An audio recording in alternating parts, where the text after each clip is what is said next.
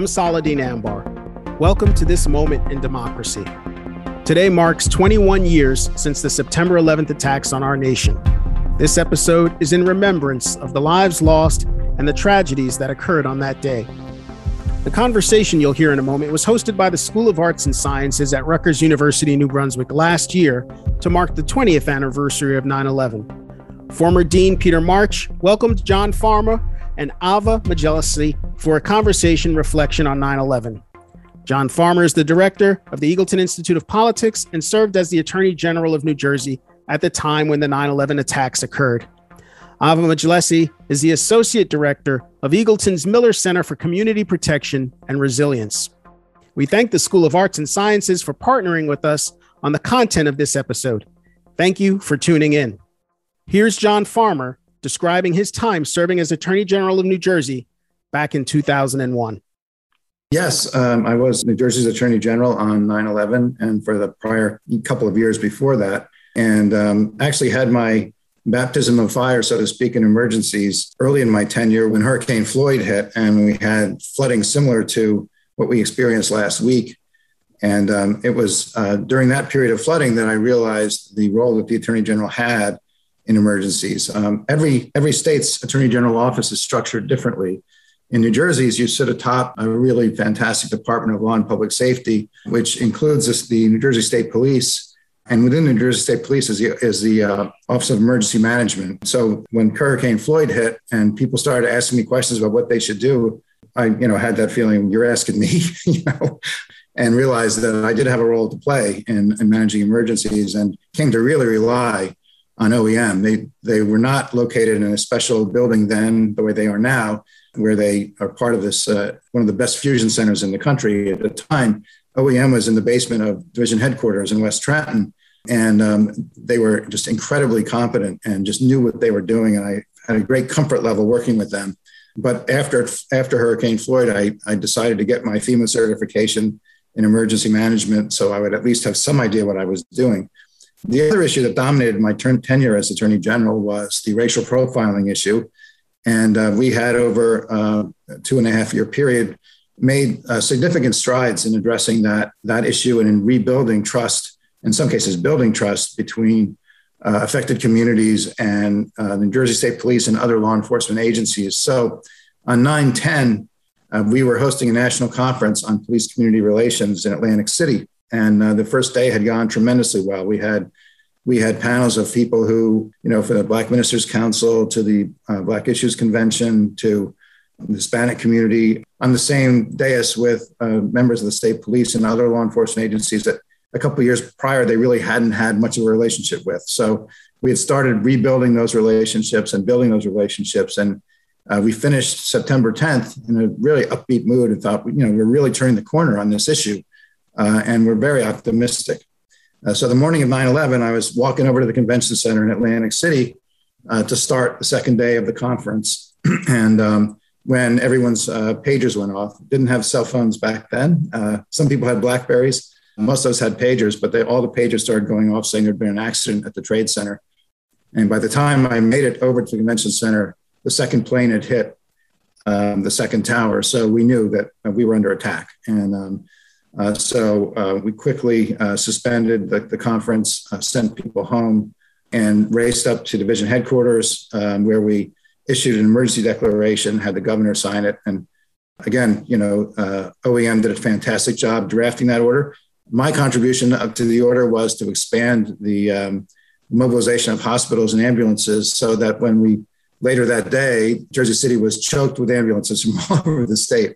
I should have listened to the experts at OEM and left it confined to the region, the northeast part of the state. But that was my initial mistake that morning, was expanding the scope of the emergency order. And so we had actually had plans for an incident that might occur in Lower Manhattan in the run up to the millennium. And the Y2K issue, we thought there might be a terrorist attack in Lower Manhattan coinciding with January 1st. So we had made plans to use Liberty State Park as a staging area for assistance to New York, and also as a potential trauma center for victims of whatever might happen in New York. So we did have plans in place. That was the first time I remember hearing the name Osama bin Laden. is the run up to the millennium. And we put those plans into activation on 9/11. And from division headquarters, we jumped in a helicopter and flew to Liberty State Park. And one of those images that's ingrained forever. I'll never forget the sight of the towers burning and this enormous pile, 40, 50 stories high, of just burning rubble, and thinking, that 50,000 people work in the Trade Center. This happened at rush hour. Who knows how many people are perishing in there. As someone who was in charge of public safety in the state, that was a blow that I to this day carry with me, of feeling that, how could this possibly have happened? So you mentioned some of the emergencies that you had to deal with leading up to 9/11, but as you were on board that state police helicopter, looking down at the remains of the Twin Towers as the crisis unfolded, did you feel prepared for that moment and all of the moments that followed? You say that you had certain plans in place, but did you feel prepared? Short answer is no. I mean, there was a lot of chaos that day, and that's going to be the case in a kinetic event like that. We had plans that we could activate, but it's hard 20 years later to sort of recapture the fear that day that, they hit the Trade Center, they hit the Pentagon. There was a fourth plane down. What's next? And so these reports were coming in, most of them false, but, the reports about people in Central Park with explosive backpacks on, and reports of Israeli commandos leaving the scene, and reports of thousands of Muslims dancing in Jersey City and Patterson. We learned very early on, or I did very early on, to interrogate the source of those reports. How do you know this? Who'd you hear it from? Before we start scrambling and sending resources to respond to things that are phantoms, let's try to at least establish that there's some credibility to them. The report about Muslims dancing in Jersey City had some credibility for me because Jersey City had been the staging ground for the attack on the Trade Center in 1993. So we did send resources over to Jersey City to check it out. And the report that came back to me was it was nothing, basically. Certainly not thousands of people dancing on the streets or whatever. But it also brought home to me very early on that we had to do some outreach to the Muslim community because we would need their help, and also to tell them that we would not tolerate vigilante activity. So the days after 9/11 were a lot of visits to homes and to mosques and to other Sikh temples, synagogues, trying to reassure people that we were not going to tolerate violence, collateral to the Trade Center attack. So you get to Jersey City. What are some of the immediate first steps that you need to take to alleviate the fallout? And, how does the rest of the day shape up for the Attorney General of the state? So the rest of the day we had a command module set up, and was working with Carson Dunbar, who was at the time the colonel and superintendent of the state police, and with Paul Zubek, who was my first assistant at the time, and the outstanding people from OEM. And we were sending Marine police boats, shuttling back and forth from Lower Manhattan, bringing wounded people back, and also bringing first responders over. Communications were very difficult because the state police radio tower was on the North Tower. And so that when the North Tower fell, we lost the ability to communicate by radio. And we resorted to runners, just literally sending people physically back and forth to try to gain situational awareness and figure out and coordinate what people were doing. So there was a lot of chaos. There were legal calls that had to be made. Later that day, we got a request from the federal FBI and the U.S. Attorney's Office to have the state police search the garbage of the airport hotels near Newark, which sounds like a pretty easy thing to do until you realize that New Jersey had a state versus Hempley, a Supreme Court case that, unique in the country, had declared that people have a reasonable expectation of privacy in the contents of their garbage. So we had a little hiccup over that, and I dictated a short memo to the file, basically predicting that if this situation were to come before the court in the context of a terrorist attack that doesn't involve residential garbage but hotel garbage, they would distinguish state versus Hempley. And so we let the state police, we freed them to do that. It was a lot of trying to figure out what was happening in New York. The mayor was trapped for several hours and we couldn't find him. and the upper levels of command of the fire department was essentially destroyed. Died in the collapse. And I remember one incident where they brought the body of one of the fire chiefs across to New Jersey by mistake, and he was sitting on, his body was laid on the dock, and New York folks came over and said, we got to have him back. And there was a little kerfluffle about that, because once he's sort of in New Jersey, he's ours. And so we had to, again, sort of bend the rules a little bit and just dictate a memo to the file that was a mistake in delivery, and we were refusing delivery on behalf of the state of New Jersey so he could be sent back. But I would say that the big challenge of the day was establishing communications that worked, establishing connectivity with the response in New York, and figuring out how we could help. So I'd like to fast forward to the 9/11 Commission. Ultimately, you served as senior counsel and team leader for the 9/11 Commission from 2003 to 2004. How did that opportunity arise for you? So my interest in it dates from 9/11 itself, when, this is happening and I'm thinking, how in the world did this happen? How did it come to this? Or in sort of military parlance, whiskey, tango, foxtrot, what just happened? So I had an abiding curiosity to understand what we all went through. And it took a couple of years. Initially, the Bush administration was opposed to creating the commission. They thought it would be a distraction from fighting the war on terror, and then were opposed to it. It was really the efforts of the victims' families that pressured the administration and Congress, and ultimately they relented and formed the commission.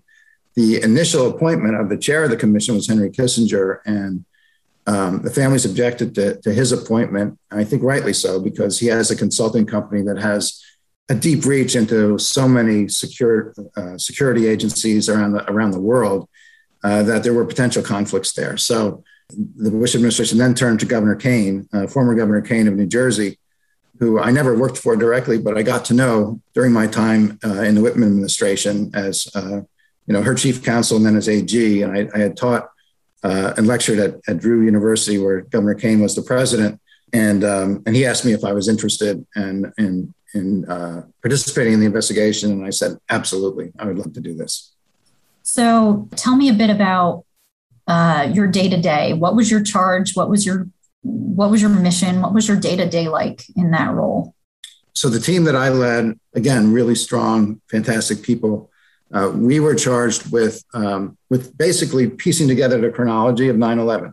The day itself, who did what, when, and from the hijackers, getting on the planes through the end of the response, or the end of the attacks, and the follow up to that. And then we were charged with evaluating the state of our nation's emergency preparedness, after the attacks and currently back then, and looking at the private sector as well. Because one of the things that we found in the early days after 9/11 was that we knew that a significant amount of the critical infrastructure of our state is in private hands, but the state of New Jersey had no inventory of that.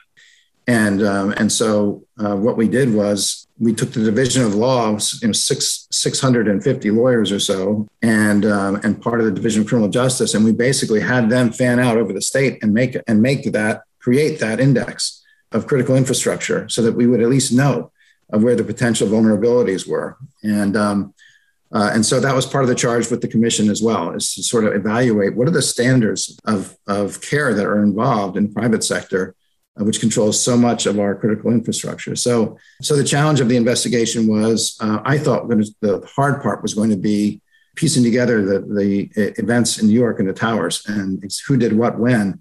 That turned out to be, it was complex, and there were a lot of interviews involved, but the stories were lining up, and they were pretty consistent.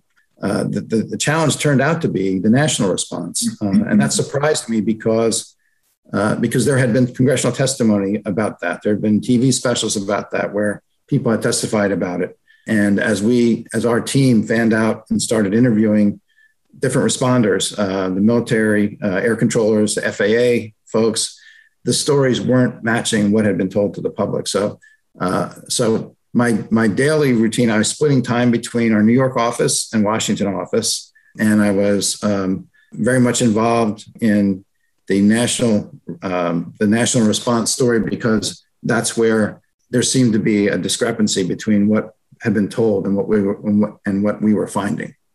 So it's a lengthy report, and rightfully so, but what were some of the commission's key findings that you can share with the audience?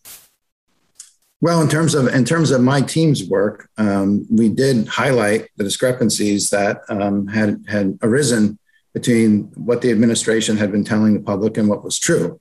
What they had been telling the public was that the first two planes were a shock and a surprise, and there was no way to react in time for them. But that they had narrowly missed interdicting American Airlines 77, which hit the Pentagon, and that they were effectively lined up on United 93. And had that plane come closer to the nation's capital, they were prepared to take it out. The reality that we found was that they had a couple moments notice, not of American 77, but of a plane near the Pentagon, and really weren't not in a position to take it out.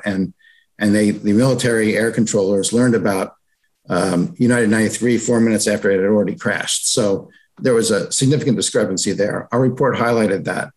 But I think in looking back from 20 years, I mean, the report outlined several major reforms of emergency management that could be undertaken.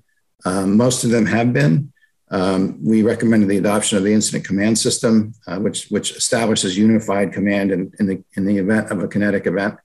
And that's been adopted pretty widely.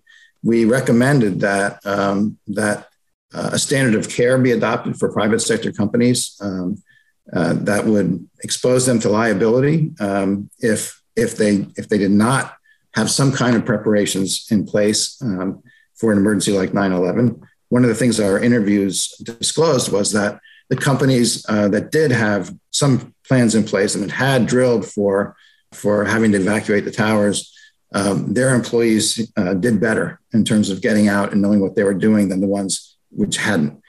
So those were adopted. But the overarching conclusion of the report, and this is what I think resonates today, is that America had an obligation to do two things strategically. One, degrade the capacity of Al-Qaeda and similar terrorist organizations to strike at our homeland in a major way like 9/11. And two, we had to win the battle of ideas, the battle of ideologies. And, I think what's happened over the 20 years, and this is a generalization, but some of the tactics that we employed to address the first issue, to degrade the terrorist capability, have compromised our ability to win the second phase, which is the battle of ideas. There are parts of the Commission's report that are almost painful to read in retrospect, where the report recommends that America hold itself out as a moral example to the world and promote values like civility and openness to opposing views and open dialogue and things like loyal opposition. It's painful to read now because it seems like an artifact from a long gone era. I mean, it's those qualities have vanished from our own politics, and it makes it almost impossible for us to project that image when we're not following it ourselves. So, following your service on the 9/11 Commission, you wrote The Ground Truth: The Story Behind America's Defense on 9/11, which was named a New York Times notable book after its 2009 publication. What are the key takeaways from that book? And if you could similarly answer whether those issues that you point out in the book, have they been addressed? So I had two motivations for writing the book. One was to highlight the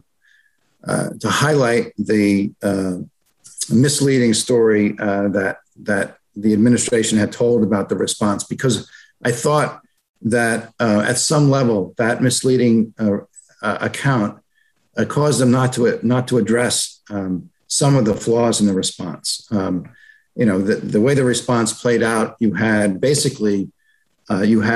different levels of the government talking only to themselves, and nothing really reaching the ground in a way that was operational. And so what had to happen that day is everyone had to just sort of abandon whatever plans they had for hijackings and for events like that, and just improvise. And I thought by not being forthright about what had happened, it really prevented them from thinking more imaginatively about future crises. And then when Hurricane Katrina happened, again, it's a completely different event. 9/11 was a surprise. It caused the government to improvise. Hurricane Katrina, though, was something the government had been planning for. In fact, when I got my FEMA certification, the closing exercise was a Category 3 hurricane hitting New Orleans. I'll never forget it, which is exactly what happened. But when you studied Katrina, when you looked at Katrina, the same mistakes were recurring. The different levels of government where the top officials were talking to themselves and they were directing things that they were assuming were reaching the ground in New Orleans, and none of it was. So the people on the ground in New Orleans, much like we had to on 9/11, were essentially making it up as they went along, and they had to improvise that response.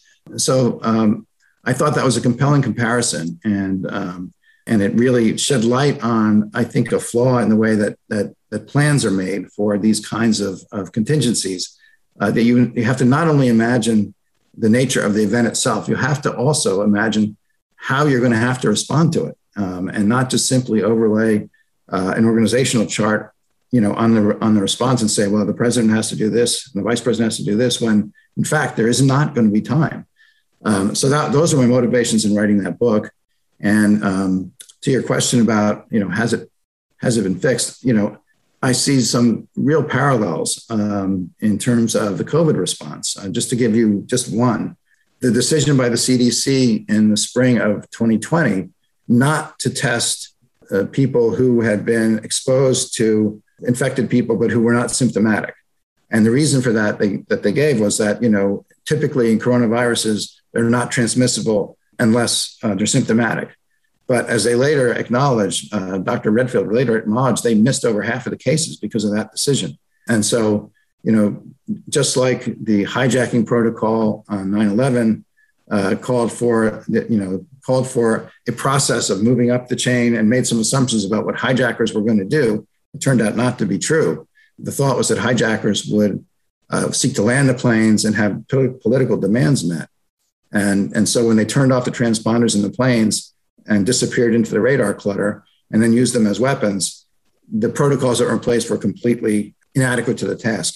Well, in a similar way, once you're not testing half of the infected people, your protocols are just simply not going to work. And so it's the hardest thing in the world to imagine every possible scenario. But when the consequences are so catastrophic, I think it requires planners to consider who's going to have to make the critical decisions if this happens, and to practice that. So just so our audience is aware, I do see the Q&A popping up. There is a lot of overlap with the questions that I've prepared, so I'm interspersing as we go along. Can you explain for our audience how the terror threat has evolved since 9/11? Is the U.S. prepared to prevent and or mitigate these threats? I've got questions popping up, with the 20th anniversary coming up. Is there a threat of another 9/11 style attack on the United States, in your opinion? Well, so, I think it's absolutely true that the threat posed by Al-Qaeda itself has been significantly degraded. They still exist as an organization. They would certainly like to come back to the strength that they had at 9/11. But I think that their top leadership has been eliminated in the person of Osama bin Laden. And so that threat is, I think, degraded to an extent. The ISIS threat, I think, has been degraded to an extent. But the ideologies are still out there, and they still have adherents, and we shouldn't kid ourselves that there aren't people organizing to try to hurt us. I think law enforcement and our armed services have done a terrific job in improving communication among agencies and in their capacity to interdict these threats as they arise. But I think the overall threat picture is more complex, because not only do we have Islamist terrorist groups that are still out there and still would like to do us harm, but we also have seen the rise of domestic extremist groups, fueled and accelerated by social media, and they also pose a threat, both on the extreme left and on the extreme right. Ironically, I don't know if anyone saw these reports, but some of the far right extremist groups were actually applauding the Taliban because they actually share some of their social agenda. So I think the threat is more complex now and will require law enforcement and the government to be very nimble in trying to cope with them. And the accelerant of social media is something that has emerged in the last few years, where it's so much easier now for like-minded extremists to find each other. And that's a troublesome development. And I'm not sure that you can fix it simply by deplatforming people, because they can go to the dark web, they can become encrypted, and then they might even be harder to track. So I think we're much better prepared for a major terrorist attack than we were, but we're operating in a much more complex threat environment than we were. So let's turn to the U.S. withdrawal from Afghanistan. By some estimates, the U.S. has spent over $2.3 trillion on the war in Afghanistan over the last 20 years. Those costs include tens of billions of dollars to train and equip Afghan security forces who collapsed within days under Taliban pressure. What are your thoughts on the length of time the U.S. spent in Afghanistan? Should we have remained there for 20 years, or should we have left after Osama bin Laden was captured and killed in 2011? What are your thoughts? Well, I think the nation building in which we engaged, and you can second guess it now, obviously, because it didn't work, but the nation building in which we engaged was really a part of our effort to address that second strategic prong. In other words, if we could stand up a model of democracy and promoting women's rights and education, and in a place like Afghanistan, it would go a long way toward winning that war of ideas.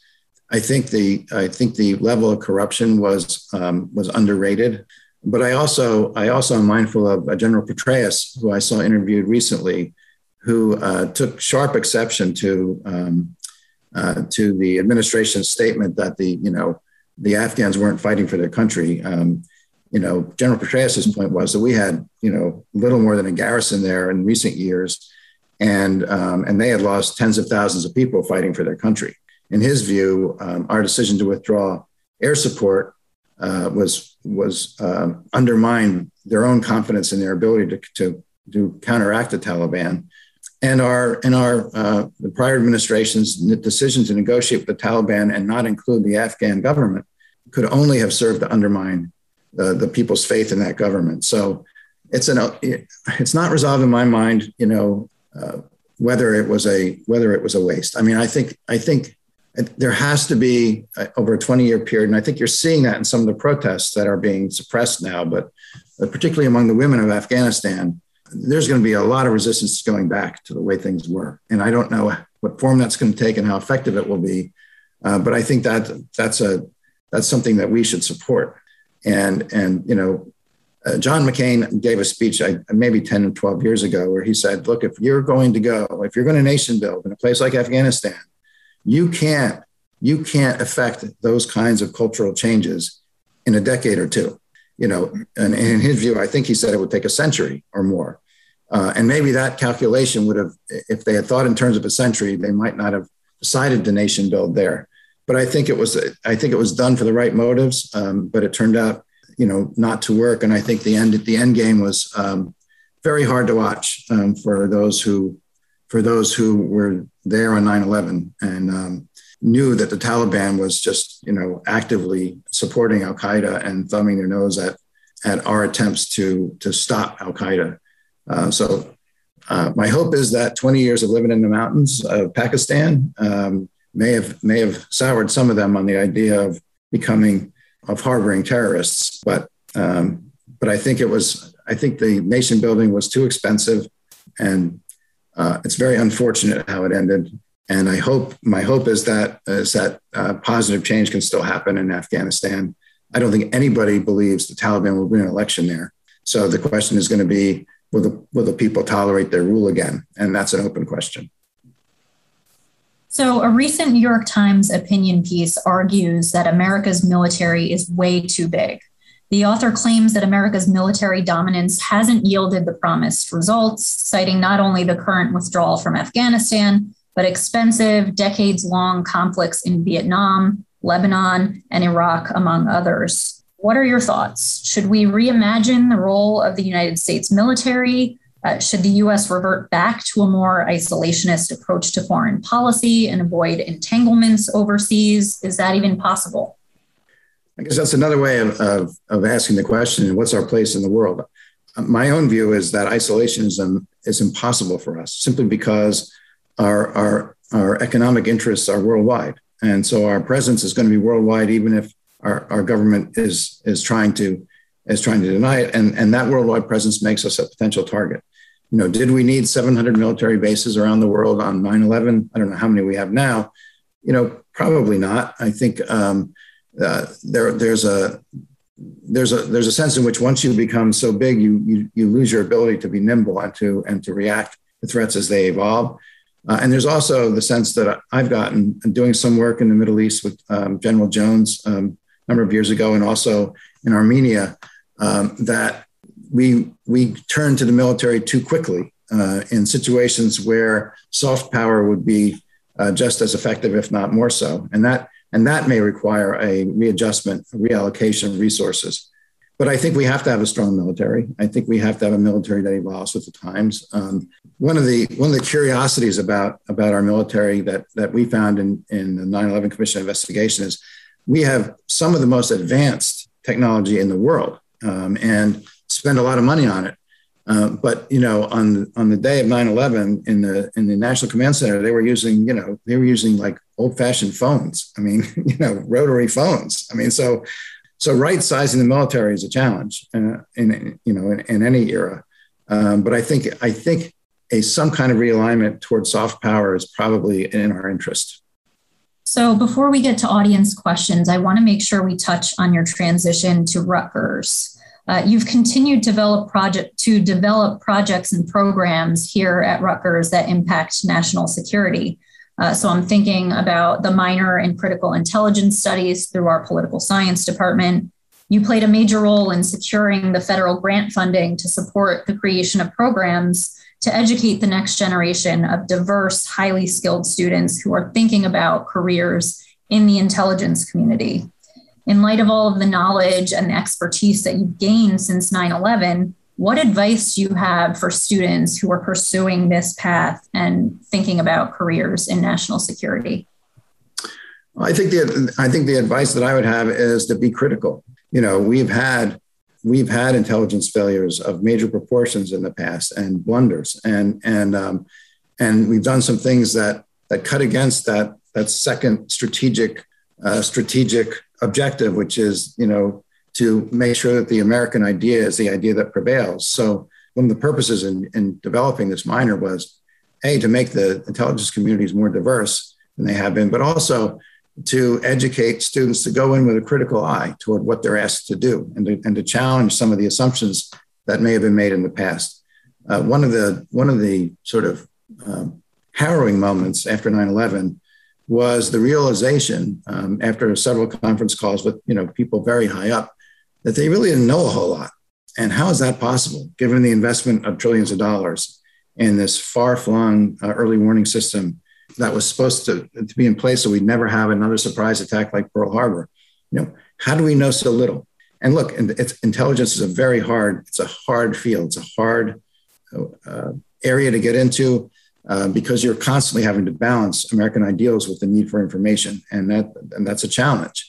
And we have too often in the past not met that challenge correctly. But I think we do need to know who our enemies are. And we do need to know about people who want to attack our country. And so I think it's an essential component. And I think we can improve it by making it younger, by making it more diverse, and by making the people who enter it view the assignment with some degree of skepticism. So I'd like to turn to the work that you've done with the Miller Center for Community Protection and Resilience. You've helped bring vulnerable communities from across the globe and the police who serve them together in an effort to better protect those communities from targeted violence and mass casualty attacks.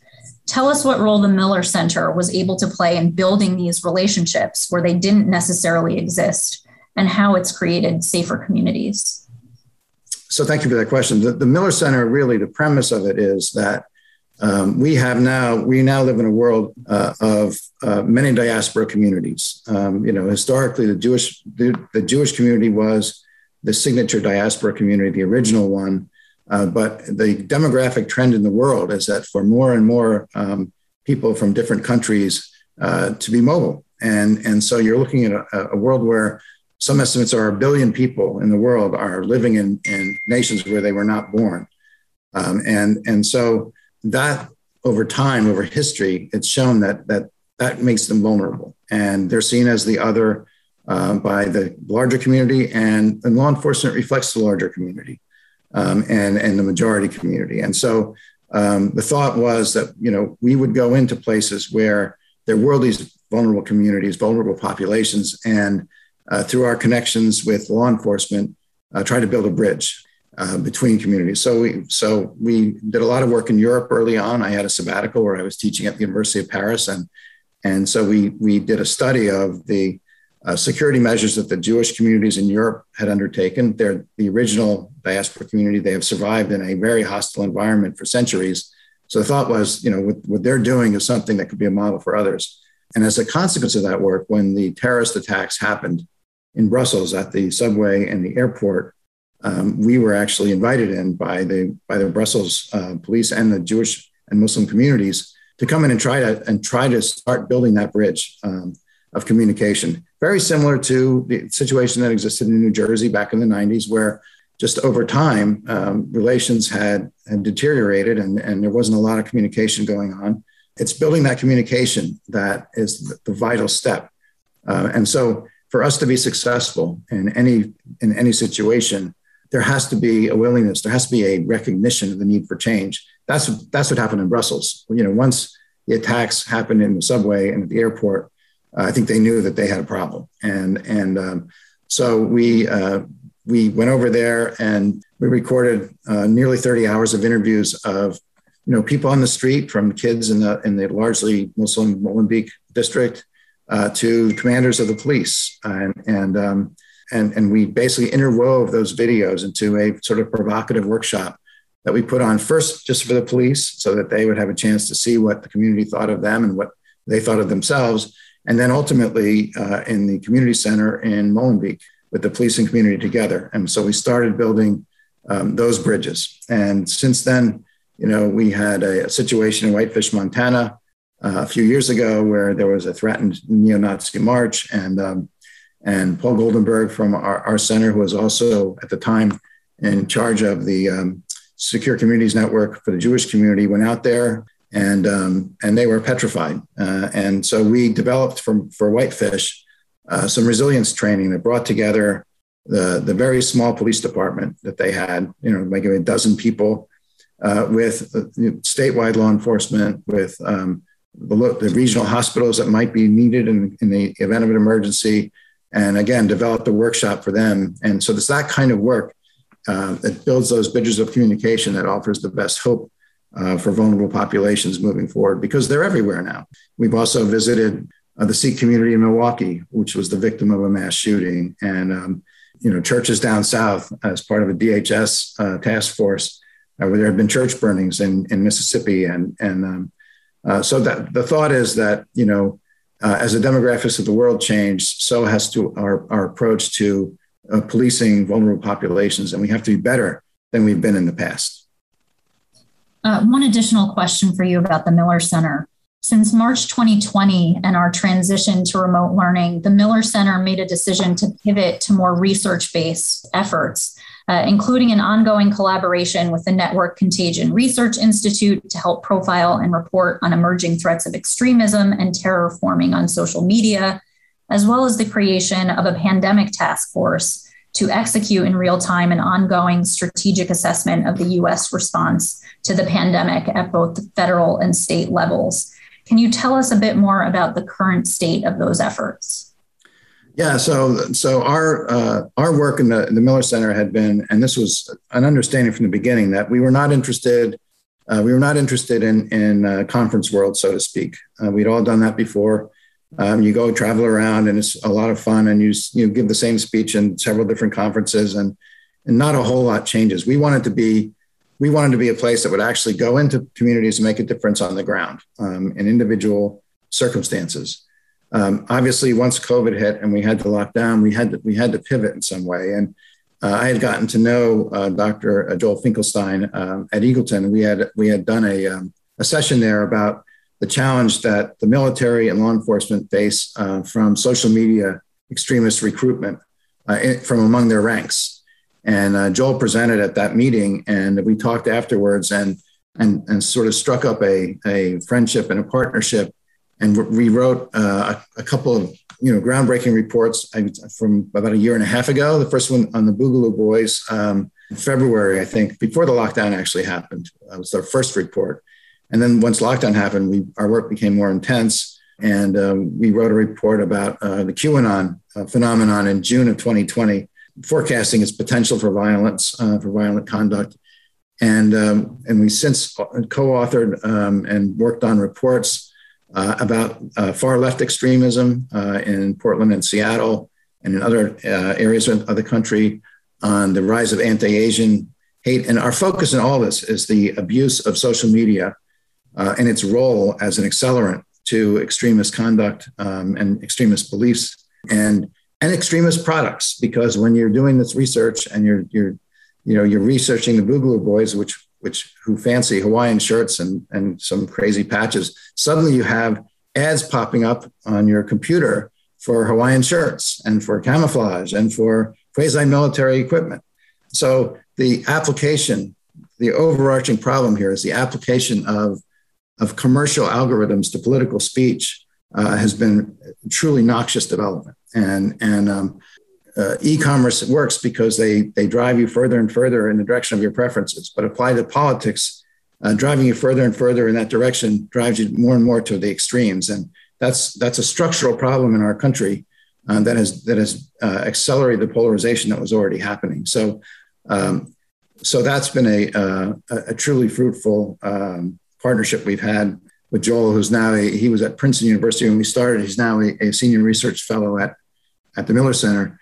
And the other major research undertaking we took when we pivoted was under the directorship of Dr. Ron Clark to basically do a state-by-state, governor-by-governor assessment of the COVID response. And we're a team from Eagleton in the Center for the American Governor is writing a book on the COVID response. And we're using, among other sources, that data set that we've been compiling. And we're closer to posting it online. We are still refining it, but what it shows is, again, coming back to the idea of failures of the imagination. I mean, we've known for decades that pandemics don't respect political boundaries. I think the assumption has always been that you could contain it within a state. And so therefore the governor is the right person to be making these calls.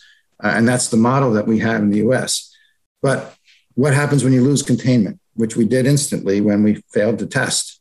What happens when you lose containment is you have 50 different governors making 50 different decisions and an absence of coordination. And that's plagued our response really from March of last year. Once containment was lost, it doesn't make any sense to have 50 different approaches. And Dr. Fauci has actually said that at the beginning of 2021. But my question is, okay, if we knew that, then why wasn't that reality baked into the planning for a pandemic? Like, once you lose containment, shouldn't the model change? And we're stuck with a model that doesn't work in a pandemic that's out of control. So thanks for answering my questions. I've been monitoring our audience questions as we've gone along. And I've gotten a question about the events that took place on the Capitol on January 6th. So do you see any parallels between the lessons that we presumably learned on 9/11 and the events that took place on January 6th? Well, I don't know much more than anyone else. I've been just having watched it and been completely shocked by the violence and by the spectacle of American citizens breaking into our own Capitol and putting up a gallows with a noose, supposedly for Vice President Pence when he wouldn't suspend the certification of the election. some of the articles that have appeared since then, look, if you just in terms of calling up the National Guard, the protocol they had in place would have required 4 different sign-offs. Well, you're not going to have time in a real event to have Nancy Pelosi and other lead and Mitch McConnell and everybody sign off on calling up the National Guard. That's got to be somebody's responsibility if there's a mob of people trying to break into the Capitol. So I think there are some emergency response type parallels to the 9/11 event. We'll never know whether the ultimate target of United 93 was the Capitol or the White House. I tend to think it's the Capitol because that's an easier target. But it's ironic that the Capitol was not attacked by foreigners. It was attacked that day by Americans, and that seemed to me the closest thing to a sacrilege that we have in our country is doing violence to our Capitol, and really something that should be a source of shame for people, in my opinion. So I've had a few questions about the unlawful surveillance of Muslims in the aftermath of 9/11. Do you have any thoughts on that or anything you can share with the audience? Well, I think, it's part of the answer I gave earlier, that I understand, because I was part of law enforcement, the fear, right? And the total loss of confidence in our intelligence capability, and the idea that we didn't know who might be a friend and who might be a foe. And so I think that in response to that fear, there was an overreaction, and I think it did tremendous damage to relationships between and among American Muslims and law enforcement. I think a lot has been done to improve that over the years, but there's no question that in the early days it was very difficult. I mean, one of my missions in the immediate aftermath, the weeks after 9/11, was, I think that Bob Cleary, who was the U.S. attorney at the time, and myself, and Kevin Donovan from the FBI, and Carson Dunbar from state police, I think we visited every mosque, at least in the northern half of the state, and maybe in the whole state. And we had basically 2 messages. One, we are not going to tolerate vigilante violence. And there was, in the immediate aftermath of 9/11, several incidents. I think there was a Sikh individual who was killed in Arizona, and there were reports of attacks. And I actually went to the length of recording a public service announcement, basically saying, we are not tolerating violence against religious groups of any type in response to this. But the second part of the message was, we need your help. We clearly didn't know what was going on. And that's on us, but it's also on you. That, we need your help in identifying people who might be threats to our country. And I think some fruitful relationships, did arise out of those meetings. And I think a lot has been done to sort of ameliorate that conduct. But there's no question that there was some overreach, and it was the product of fear and ignorance. It was not knowing what the next shoe was going to be. Was there going to be a second wave? Was there going to be some other form of attack? And as you recall, within weeks of 9/11, the anthrax attacks happened. And of course, the letters were mailed from New Jersey. So we were in the center of that as well. And we didn't know that the writer of those letters purported to be an Al-Qaeda sympathizer. So we did not know what the next attack was going to be and who the target was going to be. We knew that they tried to decapitate our government and our financial system. So they were making an existential threat to the United States. And I think the overreach that occurred was a consequence of that fear and ignorance. So I think we have time for one more question, and it's a big one. So I'll leave you with this. How can the extreme polarization and abundance of misinformation in our country be overcome? What do you see as the future of our democracy? I'm sorry, I don't mean that. That's a serious question that doesn't deserve a lighthearted response. So where do we start? So I think it starts with self-awareness. People need to be aware that they are being manipulated, and that there are a lot of interests that have an economic stake in driving us further apart. And I would include social media. I would include cable news. I would include journalists who get paid by the click, which encourages them to write more and more extreme headlines and extreme stories, because that drives how many clicks you're going to get. it's like rubbernecking on a highway. You're going to look at the accident, right? Like watching a train wreck. So I think it's got to start with the awareness that we are being manipulated, and we have to get our information from more than one source. And we have to be critical of the sources that we do rely on. I think that we need structural change in terms of social media and maybe even cable news as well. When radio came into existence, there was a recognition of the dangers of it in terms of propaganda. And the Nazi regime in Germany was the perfect example of how you could use a sole source of information to twist a population's views and manipulate them. And so in America, there was a recognition that we needed to regulate broadcasting.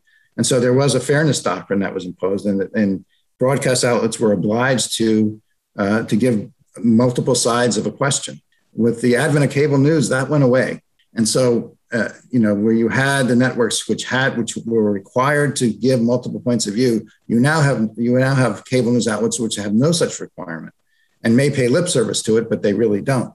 And I think it applies equally to the right and the left. I think they have agendas. There are stories you'll see on one that you won't see on the other for obvious reasons. And the American public needs to start getting outraged about that and to demand change. I think that's the first step.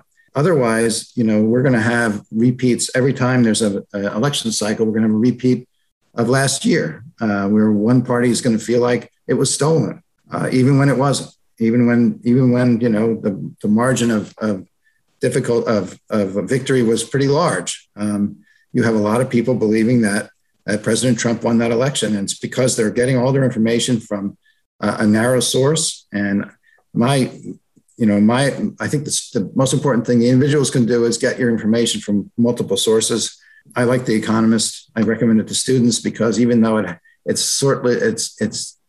leans, I guess, conservative, they're pretty balanced, and they usually call themselves out for their biases. But outlets like that, which are flagging in public interest, and I think what has to happen for our democracy to survive is we have to redefine a center that will hold, because we will not survive if everything is left to the extremes of both parties. And I think that's our challenge. I think we're at a critical point in the history of our democracy, and the next decade will really determine which way we go. And I hope it's back in the direction of the practices that the 9/11 report thought we should highlight: open exchange of ideas, civic engagement at every level, and respect for people with whom we disagree. The Eagleton Institute of Politics is a nonpartisan research unit of Rutgers University. We thank the School of Arts and Sciences for partnering with us on the content of this episode. This Moment in Democracy was made possible in part by the generosity of Eagleton supporters. To support our work, click the link in the description. Learn more about the Institute by visiting eagleton.rutgers.edu, signing up for our emails, and following us on social media.